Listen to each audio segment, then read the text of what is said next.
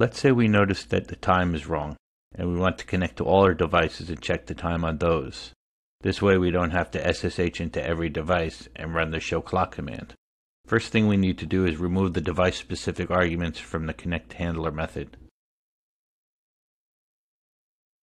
We will want to assign these to variables and put this into a loop.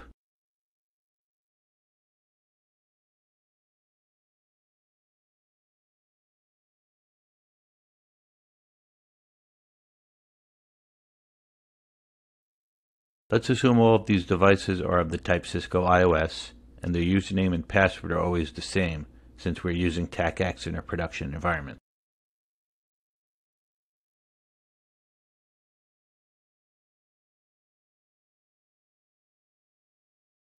Of course, the IP address is going to change for each device.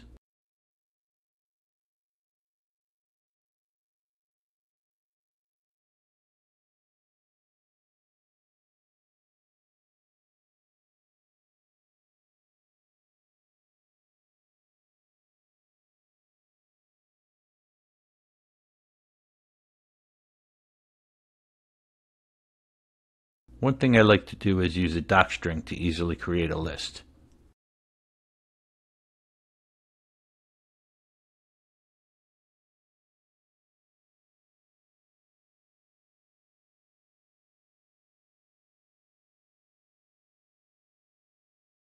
I'll demonstrate this in the interactive shell.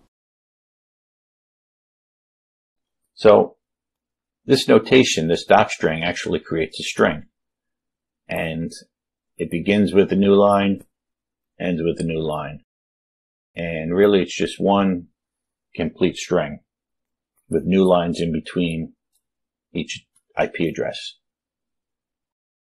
And so what I'm doing with that, have this string, let's call it the string X. What I want to do is I want to make a list actually that I can iterate over. And if I was to split this into lines, notice I'll get here a blank entry because of this new line here. So what I can do is I can strip out the white space first and then split lines.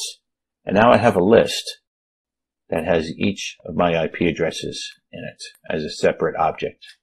And that's essentially what I'm doing right here. I'm creating the string. I'm stripping out the white space on either side. And then I'm splitting it. So this becomes a list of all these, and I'm assigning that to the devices. It becomes very easy to edit. You don't have to worry about doing quotes around everything and a comma. Normally you'd have to say this, comma, such and such. This. So it's nice and easy to just lay out your stuff here, cut and paste if you like, and just have Python do the hard work of splitting it up for you.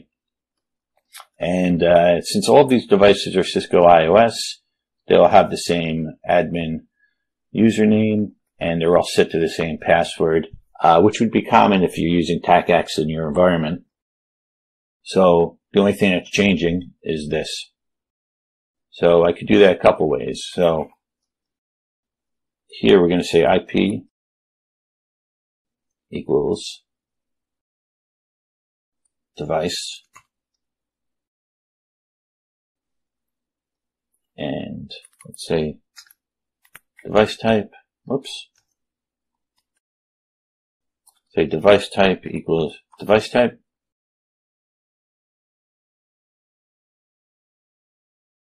username equals username, password equals password.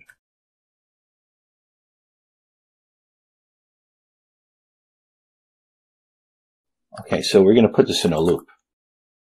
We're going to say for device in devices. And we have to indent all this.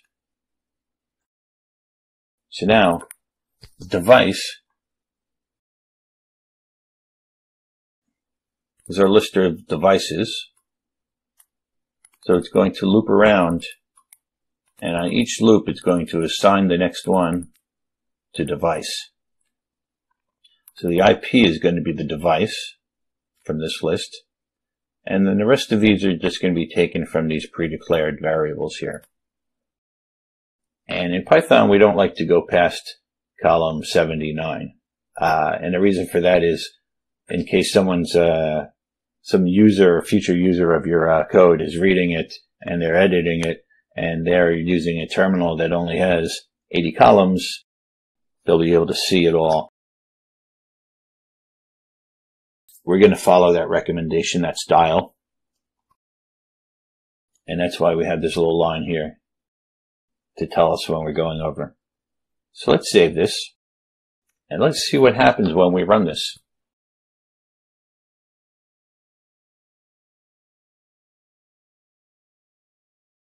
And we got an error already. Value, unsupported device type. Okay, so I made a mistake somewhere. Okay, so I think the problem is I have this comma here. Let's save this. Let's try running this again. Okay, we get our first result. We've got our second result. Looks like our clocks are not in sync. And we get our first error. And what's happening here, I expected this, authentication failure. So it turns out one of our devices isn't configured properly, either has the wrong password, maybe it doesn't go to our TACACS server, etc. But we failed to authenticate to this. And the problem is that the script stopped running when we hit this authentication failure. So we only managed to get to 2 of our devices out of 1,000. Now, if you were making some big change and you were running this against, 100 devices, and the third one failed, and it didn't get to the other 97, well, that would kind of stink. So what we want to do is we want to make our script work such that it's going to catch this exception when it happens and move on. So let's go back into our script and handle this condition. So what we're going to do is we're going to use our friend try. We're going to indent again. And now we're going to look for an exception. Except, and we're going to specify the name of the exception that we're expecting. And if this is the case, we're going to print a message. Authentication failed to device, which is the IP address. Let's do one other thing. Let's tell ourselves what we're connecting to each time we're connecting. So the first thing I want to do is I'm going to print a special character 79 times. That's going to give me a little separator on my command line. Then I want to say a little message saying I'm connecting to device and give the IP address. Let's save this. Let's try running it again.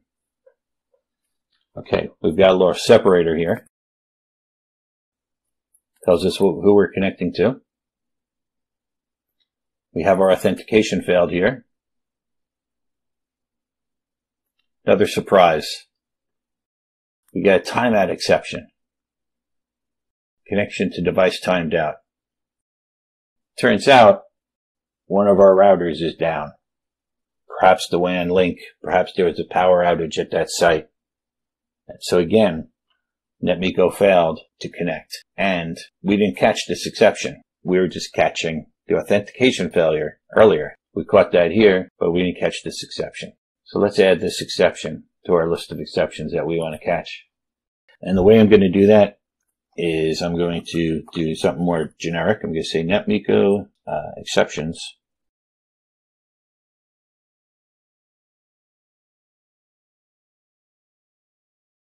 And I'm going to list them here.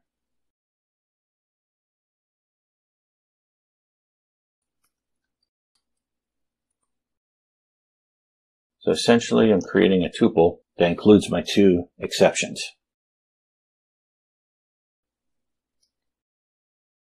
Now I'm just going to match on this tuple.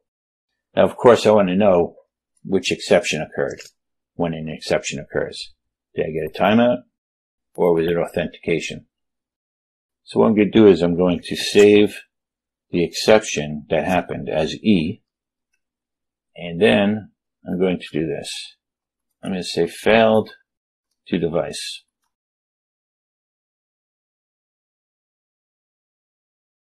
And then I'm going to print my exception. Let's see how that works.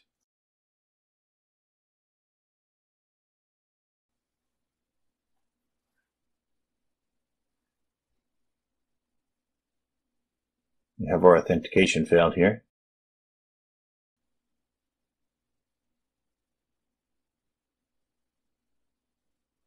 Here we have our device timed out.